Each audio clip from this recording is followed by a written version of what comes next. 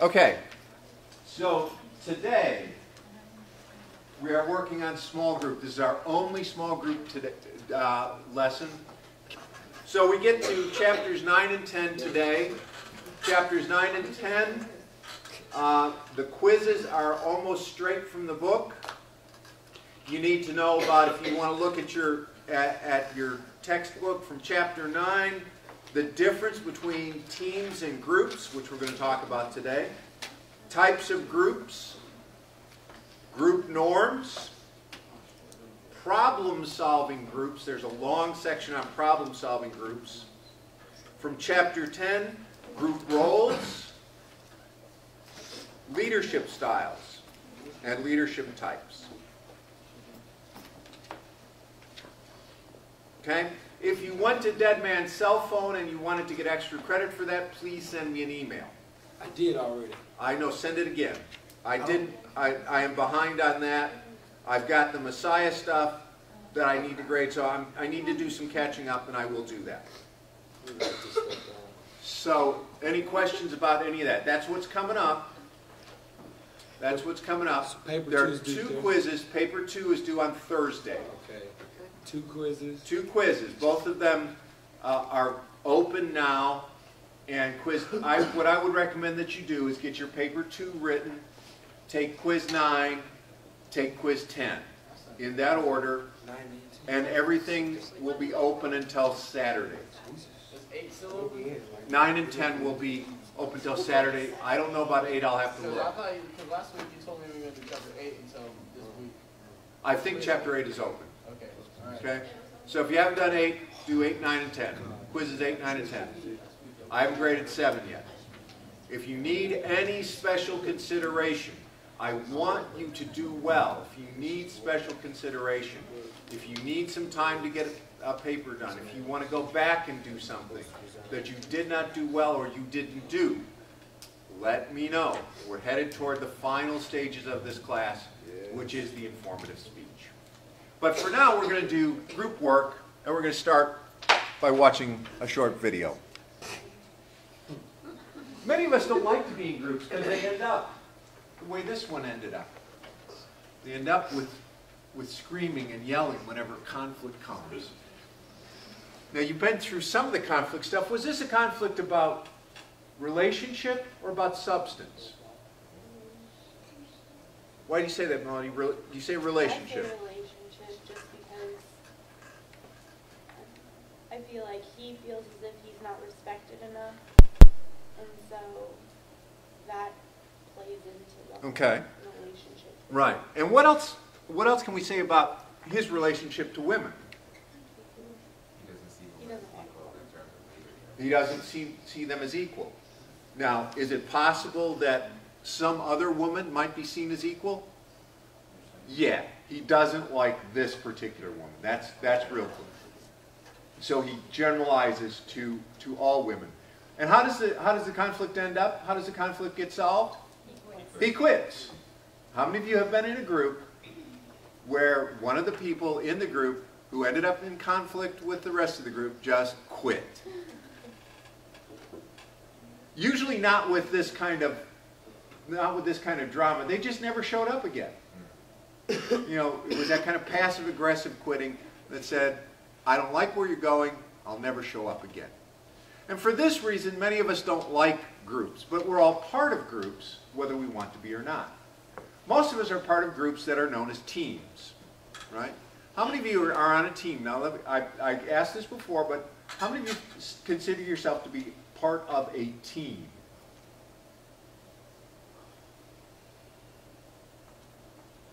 Cece, you didn't raise your hand.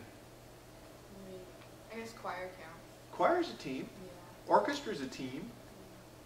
What's the difference between just a small group and a team?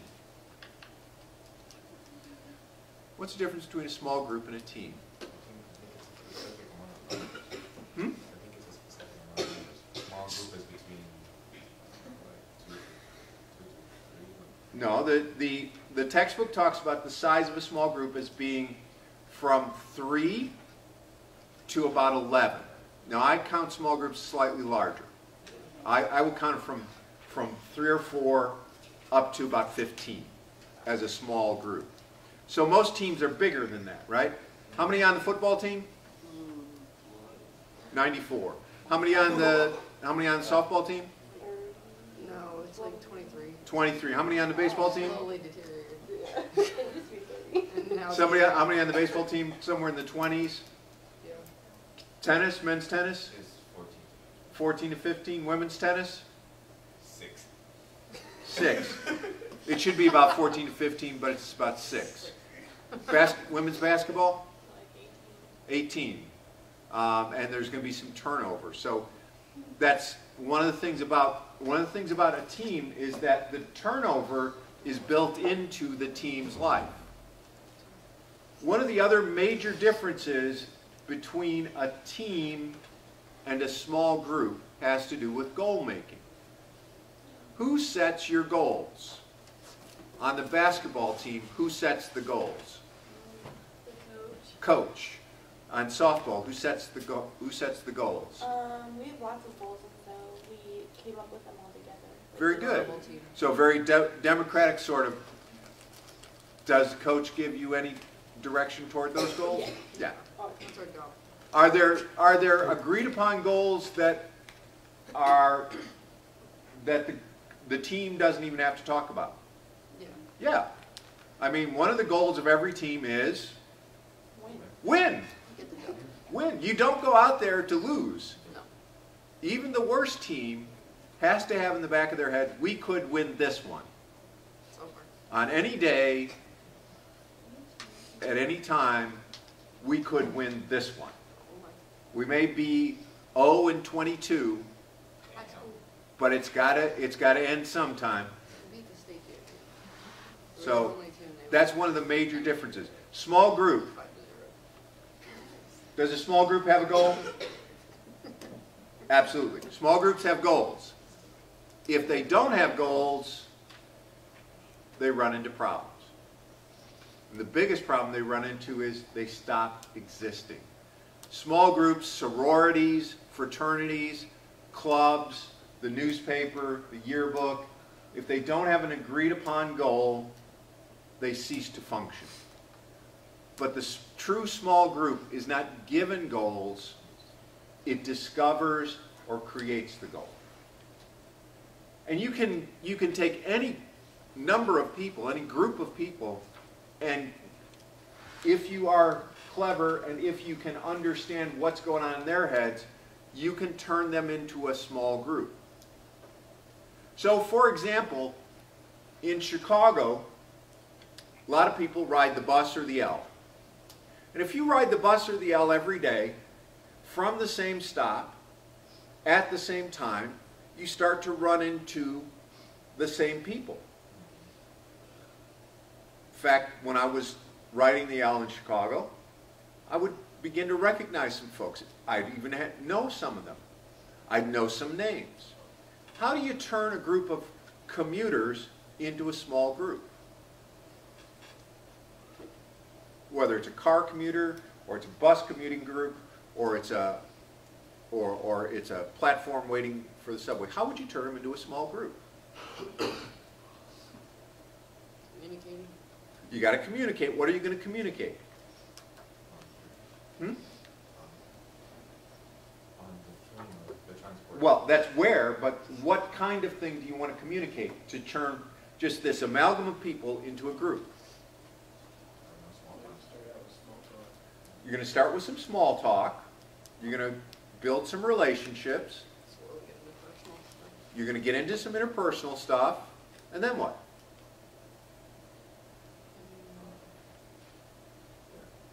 Somewhere along the way, the group has to develop a compelling, cohesive identity.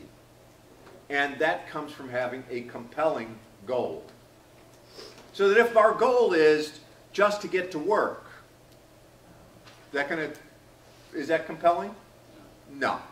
But if our goal is to get the local transit authority to lower fares because our daily commute costs too much, that's likely to, if we can agree upon that, that's likely to become compelling. Or, as you recall from New York City election, mayoral election, there was a candidate who ran on the Rent's Too Damn High platform. And he ran on the Rent's Too Damn High party. He was a very interesting guy. He's got a little goatee. He always wears gloves. The Rent's Too Damn High. And he managed to create a group. It wasn't big enough to win an election, but for our purposes, he created a group. It's a compelling goal and a compelling identity.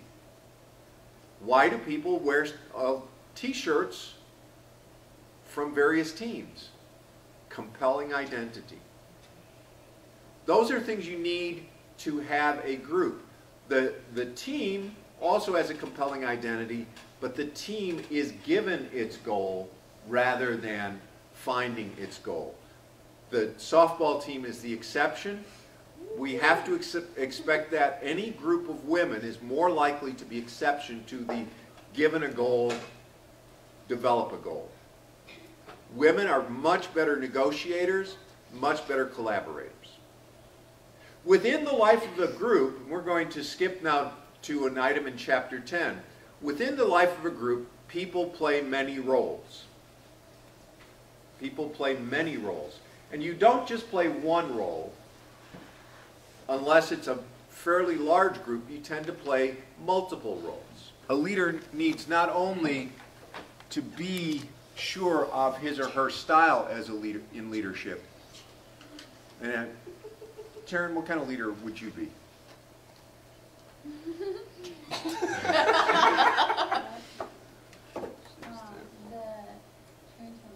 Transformation. This is a very popular style of leadership. Kate, where do you see yourself as a leader? I don't know, I kind of got all truths except for one. And that puts you where?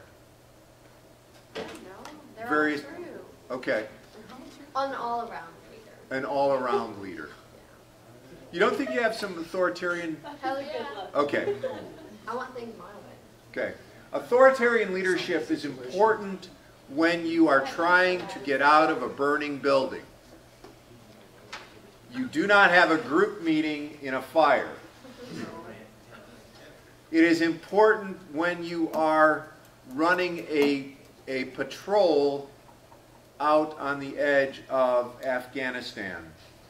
But there is still plenty of room for democracy in that situation. And there's a speech by General Stanley McChrystal that really talks about how democracy can fit into the Army life. It's a very interesting speech. I think I've got it linked on our site, but I'm not absolutely sure. Leadership is something that most of you are going to be called upon to give. You are college graduates. You are the people to whom everyone else looks for leadership. If you want to earn a salary above the norm, you've got to take leadership responsibility within your job. You've got to look for it and take it. If you're going to be a follower all your life, count on being down the totem pole and not having neither a great wage nor a great job. If you're willing to step up and be a leader and accept the stress, you're going to earn more, you're going to be respected, you're going to take a role in creating the society that we desperately need. Okay? Leadership is very important. All of you have potential as leaders. The quietest among us, Miss Ashley, the quietest among us, Mr. Mike, to the one who is always forward, Mr. Stephen. You all have potential as leaders. And leadership is not something that you're born with. It's something that you learn how to do. And you learn how to do it by stepping up and taking leadership when it's asked of you. All right, just to go over real quickly, due dates. Due dates. Okay. We're looking at quizzes first. Quiz 8 was only open until the 20th. I will reopen it because a number of you haven't taken it, I will reopen it right now. Which one? You're in a little island by Quiz yourself, 8, like. Chapter 8, is now open until Thursday at 11 o'clock. Okay? You say Chapter you reopened it at 9 is open until Friday at 11 o'clock. Chapter 10, Saturday at 11 o'clock. Okie dokie? Okay, and the writing? What about the? Writing 2, open until Thursday at 11 o'clock. The prompt for writing 2 is on our front part, so we can't get there. I got it 3 times. The preparation outline, we need to be reading chapters 11, 12, and 13. Thursday we start on speech. The preparation outline is due the 3rd of May. We speak the 8th and 10th of May, the last 2 days of class. Got it? Those are the last 2 days without the final, huh? Yeah. Yeah. Everything's planned. He's got 2 copies.